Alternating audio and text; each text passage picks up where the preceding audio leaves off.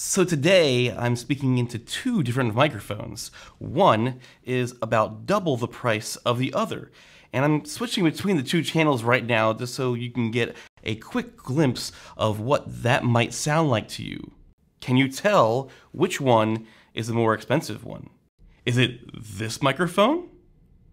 Or is it this microphone?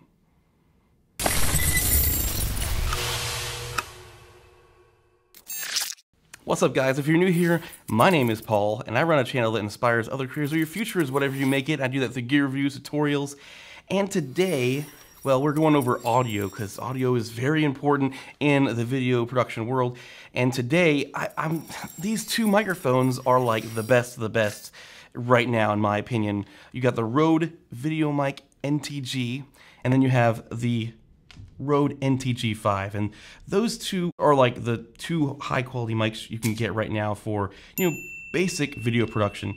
Sure, there's other brands out there that make like $1,000 shotguns, but I'm kind of comparing these two. These are the two that probably the average person would consider like, okay, should I get an XLR microphone, or should I just get an on-camera microphone that is good for a lot of different things? Where typically your shotgun microphone that's XLR, you're kind of limited because, it's only XLR, and most cameras don't have XLR inputs on them.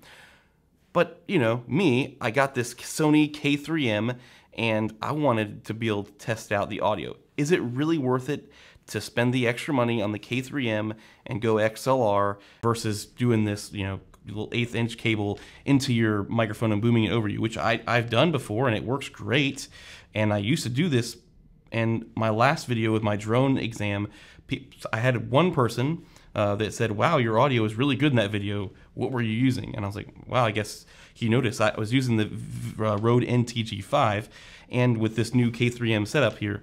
But so today for this example, as you can see, I've been kind of switching back and forth between the microphones just to kind of give you an example of what it sounds like.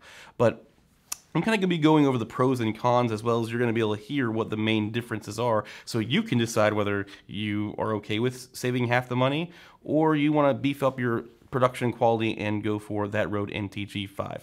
Now I gotta say that Rode was super kind and sent these to me, not to make a video actually, just to support me as a creator. And when I got this microphone, I was searching over to see like what the differences are between these two, and I couldn't find a lot of videos on it, so I wanted to make this one here today. I'm running them both into my Sony K3M so that this could be as even as possible. They're both going into the same preamp into the camera through the K3M, and I'm just swapping between the two channels. That's what you're hearing today. That's how I'm running it. I'm a Sony fanboy and a Rode fanboy, so this is my dream setup right here. The biggest differences between these two is clearly XLR and 1/8 inch. Now, if you're an 1/8 inch guy, it's a lot of money to invest into an XLR system. The nice thing about the NTG5, it comes with everything you possibly can need. Everything included in the kit. You get this like pistol grip, you get this little XLR adapter so that you can run all this straight into the pistol grip and an XLR into this and out to your source. It's a nice little compact system. It's, it feels really nice. Yeah. This could be like a good thumbnail or something. And then it comes with, of course, this like little like wind muff that all of them do, but it also comes with this, dead cat as they call it, for outdoor noise. And all that stuff is extra. So if you wanted to have all those nice beefy accessories with the Videomic NTG, well, the pistol grip will run you like 80 bucks. This cable runs you like 60, and it does not come with a furry wind muff, so you actually have to buy that separately, which is like another 40 bucks. So all in together, if you were planning to buy all those accessories to make your Videomic NTG somewhat comparable in that front, you're going to be spending about the same amount of money as you would have just been going to buy the NTG5. But the problem then lies, you have to somehow get your camera to convert that XLR signal into your camera if you want to run it straight into your camera like I am now, or you have to sync up audio in post and get like a Zoom H6 recorder and plug your XLR into it, and it's a pain in the butt. That's why I went the route of the K3M. But the sound quality, I think, is just phenomenal. Oh my gosh. I really like it. It has like a boomier sound to my voice, a little bit more oomph in there. I don't know. I like it a lot. I originally thought, well, I wonder if this is really going to be worth all the hassle and the extra parts that I got to buy for this. But after hearing it, I am like shocked to the moon. It's going to be like increasing my client work audio quality as well as my in-studio YouTube quality. So it's great. And right now I'm in kind of a terrible sounding room. There's a lot of echo. There's tile floor. There's you know, just walls, bare walls in here pretty much for the most part. So it's not a real controlled room. I'm just sitting in front of a, you know, drop down screen, drop down tile ceilings. It's not that great of a room. So what you hear today is just straight from the microphone into the camera. I'm not doing any processing other than just leveling out the audio to make the levels equal to each other. So this is going to give you a great understanding of what the differences are as far as that goes. So we've already talked about the accessories that comes with the NTG5. Now we're going to get into the accessories that you get with the Videomic NTG. And it's pretty much none. You just get like one of these little windscreens that come with it and a right coat shock mount to go on top of the camera, which is great. And that's it. So you have to buy the wind muff separately if you want to vlog outdoor with it, which I highly suggest if you are doing so.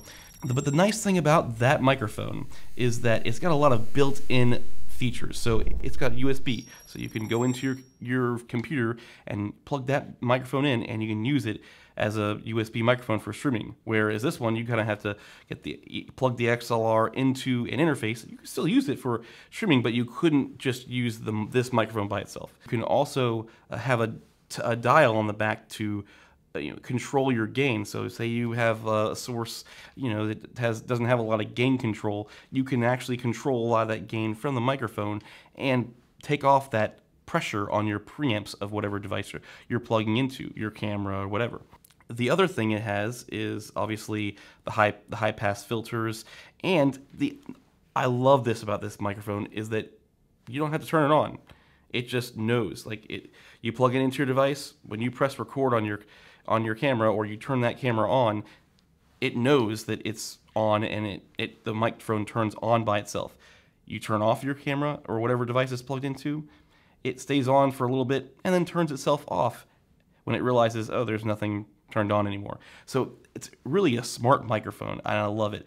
The biggest difference between that and the Deity D3 Pro, which I used to own, is that the Deity, you had to still turn it on to get it into a standby mode, and then from there it would turn on and off with your camera, but you still had to have it in standby, which was using a little bit of power, whereas this one, it turns on and off by itself. Overall, there's so many little features into the NTG video mic. It's a great starter mic. So if you don't have anything at all and you're like, should I go XLR or should I go, just get the Videomic NTG. I find myself still using it a lot outside of the studio because it's just so much easier to put on your camera and go for it. Whereas if you need an XLR microphone, then yeah, go for the NTG5. It is a beautiful sounding microphone.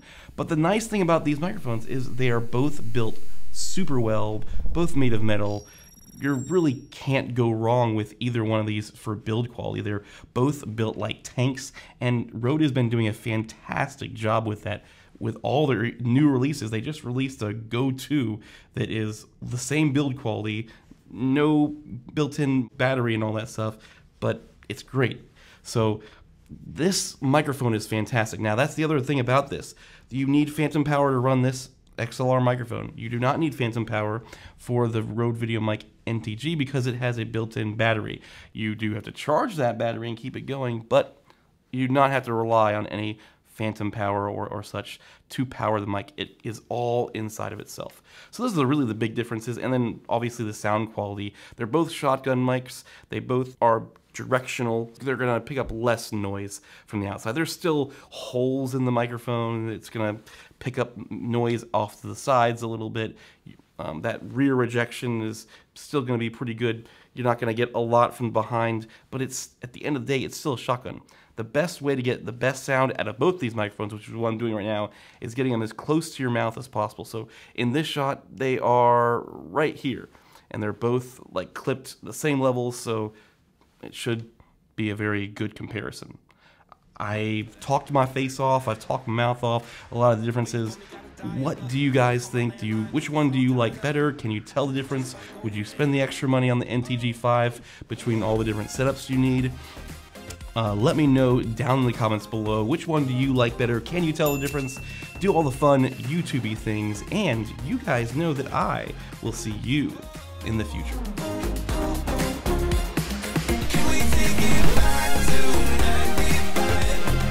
Before we had this drama in our lives, just staring at the sky.